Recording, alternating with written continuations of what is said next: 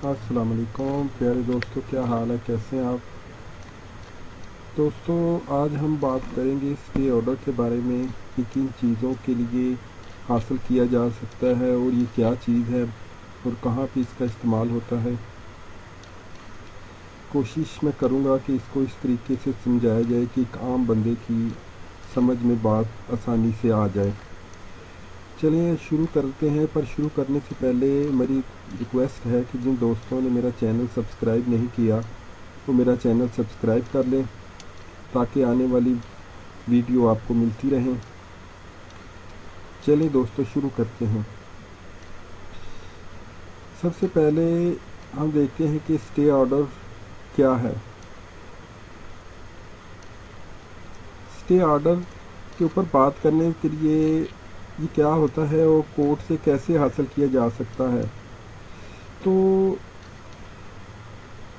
इसको मैं इस मिसाल के साथ समझाऊंगा कि अगर आपकी मोटरसाइकिल, गाड़ी या कोई भी चीज़ है वो रोड पे जा रही है तो उसको एक सार्जेंट रोक लेता है। अब सार्जेंट ने गाड़ी रोक ली और आपके ऊपर कोई इल्ज़ाम है वायलेशन का या कागज़ चेक करने का। वो जितना टाइम कागज़ चेक करने पर लगाएगा ज़ाहिर है उतनी देर गाड़ी रोकनी पड़ेगी, और जो रोकने के दौरान है वो स्टे है।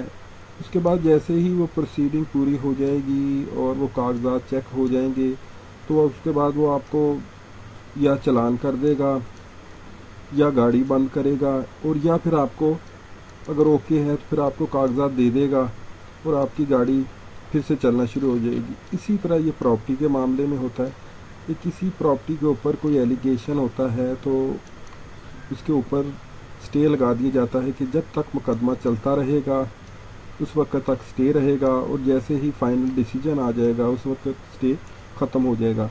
अब इसमें दो तीन चीज़ें हैं जो कि स्टे के लिए ज़रूरी हैं। एक सबसे पहले इरिपेयरेबल लॉस, कि कोई ऐसा लॉस जो कि अगर स्टे फौरी ना दिया गया तो वो नुकसान हो जाएगा जिसमें बाद में तलाफ़ी नहीं हो सकती। अगर उसकी तलाफ़ी हो सकती है, कोई पैसों का मामला है, कोई ऐसा है जो कि बाद में तलाफ़ी हो सकती है, उस सूरत में स्टे नहीं होगा। और एक चीज़ ये है कि जो सूट का झुकाव है वो आपकी तरफ है कि चाहे केस चले जितना भी, ये फ़ैसला मेरी ही फेवर में होना है। तो इसके बाद हम देख लेते हैं कि स्टे किन चीज़ों पर लग सकता है, कौन कौन से मामलात होते हैं जिन पर स्टे होता है। नंबर एक है किसी प्रॉपर्टी पर जो मुतनाज़ा हो, मतलब आपने किसी से प्रॉपर्टी ख़रीदी और उस प्रॉपर्टी को वो मालिक बदनीति से आगे सेल करना चाहता है, वो आगे सेल करना चाहता है और आपसे भी पैसे ले लिए, आपके पास उसका स्टाम्प है जो कि एग्रीमेंट टू सेल होता है, बियाना जिसे बोलते हैं, तो आप वही स्टाम्प लेके कोर्ट में चले जाएंगे कि ये मैंने इस बंदे से प्रॉपर्टी ख़रीदी, अब ये प्रॉपर्टी का जो मुआहदा है उसको फर्दर रजिस्ट्री नहीं करवा के दे रहा और प्रॉपर्टी आगे सेल कर रहा है, तो कोर्ट उसके ऊपर स्टे लगा देगी। अब दूसरी एक बात है कि अब मकान या दुकान पे आप रेंट पे लिए आपने, और मालिक है कि आपने 2 साल का मुआहदा है, साल का मुआहदा है, बगैर किसी नोटिस के या नोटिस के साथ ही आपको खाली करवाना चाहता है 2 माह के बाद भी, तो आप फ़ौरन रेंट कंट्रोलर के पास जाएंगे और उससे आप स्टे ले लेंगे कि मेरा इतना पैसे खर्च हो गए और इस बंदा ने मुझे अभी 2 माह हुए हैं या 4 माह हुए हैं, 6 माह हुए हैं और मेरा इतना मुआहदा है और ये मुझे पहले ही खाली करवा रहा है, तो कोर्ट उसमें भी स्टे ग्रांट कर देगी। अब बिजली, पानी, गैस वगैरह के मीटरों पे अक्सर एक्स्ट्रा बिलिंग होती है, ओवर चार्जिंग होती है, तो उस पे भी कोर्ट से हम स्टे ले सकते हैं। कोई लेन देन का झगड़े पर जिसमें कि इरिपेयरेबल लॉस हो, تو اس پہ بھی اسٹے جو ہے اس میں بہت سارے معاملات ہیں جو کہ یہاں پہ بیان کرنا جو ہے مشکل ہوگا.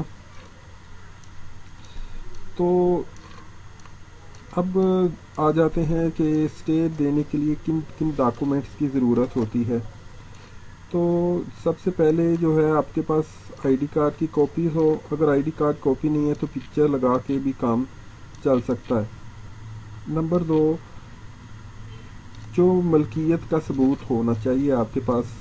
کوئی جائیداد ہے جس پہ آپ نے اسٹے لینا ہے تو اس کے ڈاکومنٹس آپ کے پاس ہونے چاہیے. اگر آپ نے بیانہ ہوا ہے تو بیانے کے آپ کے پاس اسٹامپ اور ڈاکومنٹس ہونے چاہیے. اور اگر آپ نے کرائے پر لیا ہے تو پھر کرایہ نامہ آپ کے پاس ہونا چاہیے. اور اگر آپ نے میٹر پہ لینا ہے بجلی پہ یا پانی یا گیس وغیرہ پہ تو پھر آپ کے پاس بل بجلی کا ہونا چاہیے اور آپ اس میں مدعی ہونا چاہیے کہ آپ کے نام پہ ہے اور آپ کو یہ نقصان ہے. تو یہ اس کے ساتھ اور بھی اس کے جو ڈاکومنٹس آپ کے پاس اویلیبل ہیں جو سپورٹ کرتے ہیں آپ کی ورژن کو وہ بھی آپ ساتھ لگا سکتے ہیں. یہ ہماری ویب سائٹ بلاگ ہے لیگل ہیلپ 1 والا، اس کا میں نیچے دے دوں گا. یہاں پہ ہم نے کچھ اسٹے آرڈر کی کاپی بھی ہیں جو کہ ہم نے ساتھ لگائی ہوئی ہیں. جو دوست دیکھنا چاہیں تو یہاں پہ آ کے اسٹے آرڈر کی کاپیز وغیرہ بھی دیکھ سکتے ہیں. تو غرض کسی بھی کارروائی کو روکنے کے لیے آپ کے پاس یہ بتانا ضروری ہوگا کہ اگر کارروائی نہ روکی گئی تو مجھے ارریپیریبل لاس ہوگا اور کہ میں اصل مالک ہوں اور یہ ملکیت کا میرا ثبوت ہے وغیرہ وغیرہ. اچھا، اب ہم اس میں دیکھتے ہیں کہ اس میں قانون کیا کہتا ہے، کیونکہ یہ اس کو جو قانون ڈیل کرتا ہے وہ ہے آرڈر 39 اور رول 1 and 2. تو یہ ہے ٹمپریری انجنکشن اینڈ انٹرلوکیٹری آرڈرس کے بارے میں یہ ڈیل کرتا ہے. آرڈر 39 رول 1 اور 2. تو اس میں یہ ہے کہ where is any suit it is proved by affidavit اور otherwise that any property in dispute in a suit is danger of being wasted, damaged, or alienated by any party to the suit or wrongful sold in execution of decree, or that the defendant threatened to intended to remove, dispose of his property with the view of defraud his credit. اب وہ یہی بات وہ بتا رہے ہیں کہ اگر ایک کسی سوٹ میں یہ پروو ہو جائے ایفیڈیوٹ کے ساتھ یا دوسرے طریقے سے کہ کوئی پراپرٹی جس کے درمیان جھگڑا ہے اور خطرہ ہے ضائع ہونے کا یا ڈیمیج ہونے کا یا فردر ایلینیٹ ہونے کا، کسی بھی پارٹی سے، any party to the suit, جس میں سے کوئی بھی پارٹی جو ہے سوٹ میں رانگ فلی جو ہے بے ایمانی کے ساتھ اس کو بیچ سکتی ہے اور ڈیمیج کر سکتی ہے.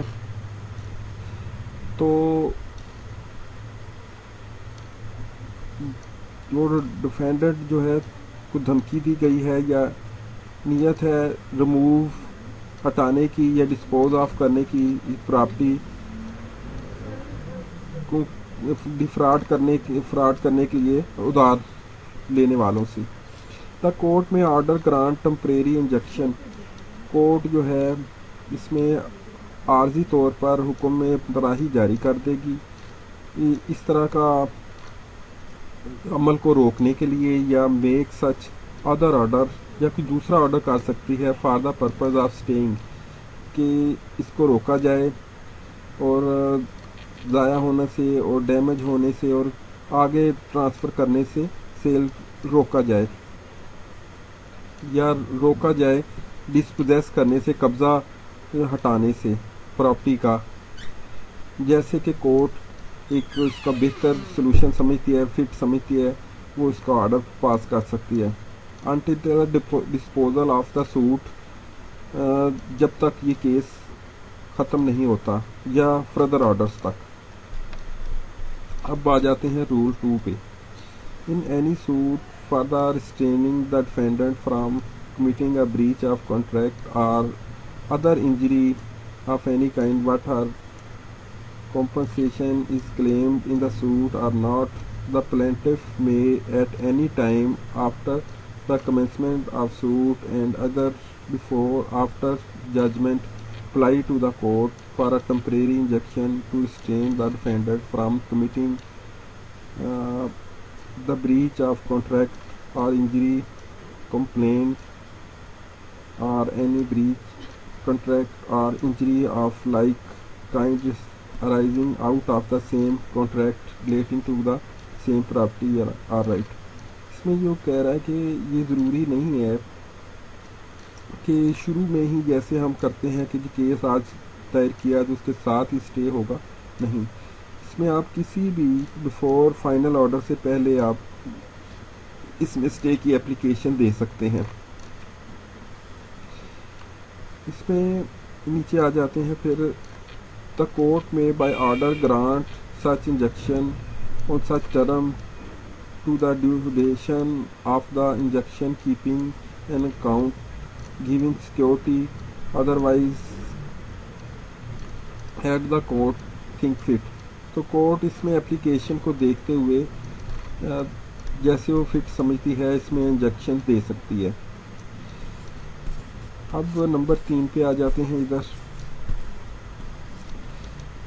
In the case of disobedience, अगर कोर्ट ने ऑर्डर दिया है स्टे ऑर्डर और उसकी नाफरमानी होती है या ब्रीच होती है of any such terms, the court granting and injunction में order the property of the person guilty of such disobedience of breach to be attached. तो कोर्ट उसकी प्रॉपर्टी अटैच करने का हुक्म सादर फरमा सकती है जो कि स्टे ऑर्डर की खिलाफ वर्जी करेगा। में also order such person to be detain in precision for a term not exceeding 6 month, और उसकी गिरफ्तारी के हुक्म भी दे सकती है जो कि 6 माह तक हो, तक उसको कैद का भी ऑर्डर दे सकती है। Unless the remaining mean time the court directs release, जब तक कोर्ट के अगले ऑर्डर पे उसे रिलीज ना कर दिया जाए। नो, अब 4 नंबर सेक्शन में वो आगे फर्दर सब सेक्शन में बता रहा है कि no attachment under this rule shell remain in force of more than 1 year, कि इसमें कोई भी अटैचमेंट जो है बाकी नहीं रहेगी 1 साल से ज़्यादा, at the end of which time, जिसके एक टाइम के आखिर तक पे अगर नाफरमानी या ब्रीच जारी रहता है, द प्रॉपर्टी अटैच में बी सोल्ड, जो प्रॉपर्टी है वो बेच दी जाएगी जो अटैच की हुई होगी, and out of the proceed, और इस कार्रवाई की से जो कोर्ट में अवार्ड कोर्ट दे सकती है, अवार्ड कर सकती है कॉम्पनसेशन, तलाफी उस नुकसान की जैसे वो फिट समझती है। और शेल पे द बैलेंस, और जो बाकी है बैलेंस बचेगा if any two the party, उस पार्टी को दे देगी जो हकदार होगी। एंड इंटरम, अब 2A में आ जाते हैं। Interim injection past rule 1 and 2 in the absence of defendant shall be not ordinarily exceed 15 days, जो कि एक इंटरम इंजेक्शन मुद्दा ले की या डिफेंडेंट की गैर मौजूदगी में दिया जाएगा, वो 15 दिनों से ज़्यादा नहीं होगा। Provided that such injection may be extended for failure of its service on the defendant when such failure is not attributed to the plaintiff। अब इसमें कानून बता रहा है कि ये हुक्म बढ़ाया जा सकता है 15 दिनों से अगर failure of service on the defendant, अगर वो उसके सर्विस जो उस पर नोटिस भेजे गए थे وہ فیل ہو جاتے ہیں، اور یہ جو فیلئر ہوتی ہے نا سروس کی، وہ پلینٹف کی طرف سے کوئی ڈھیل نہیں تھی، لیکن سروس جو ہے فیل ہو گئی، وہ نہیں آ سکا، تو یہ آگے بھی کورٹ دے دے گی. When the defendant seek time for the defence of application, یا اگر ڈیفینڈنٹ آ گیا ہے تو اپنی ڈیفینس کے لیے وہ وقت مانگتا ہے، تو اس میں بھی کورٹ ٹائم دے دے گی. دا آرڈر آف انجنکشن، جو آرڈر ہے ٹمپریری انجنکشن کا، role 1 and 2، hearing the party کے سننے کے بعد، یا آفٹر نوٹس دا ڈیفینڈنٹ کو نوٹس بھیجنے کے پاس، جو ہے to have effect on the expiration of 6 months unless extend by the court. یہ جو ہے 6 ماہ بعد ختم ہو جائے گا اگر کورٹ نے اس کو آگے ایکسٹینڈ نہ کیا پارٹیز کا سننے کے بعد، اور اس کی وجہ بھی ریکارڈ کرے گی کورٹ. تو پیارے دوستو، یہ تھا ہم نے شارٹ ایک بتا دیا اس میں اسٹے آرڈر کیسے ہوتا ہے، اور اس میں کیا کیا قانون کیا کہتا ہے، اور کس طریقے سے لیا جا سکتا ہے. اگر آپ کو یہ ہماری ویڈیو پسند آئی ہے تو اسے لائک کریں اور شیئر کریں، اور ہمارے چینل کو ضرور سبسکرائب کر لیں تاکہ آنے والی لیٹسٹ ویڈیو آپ کو ملتی رہیں.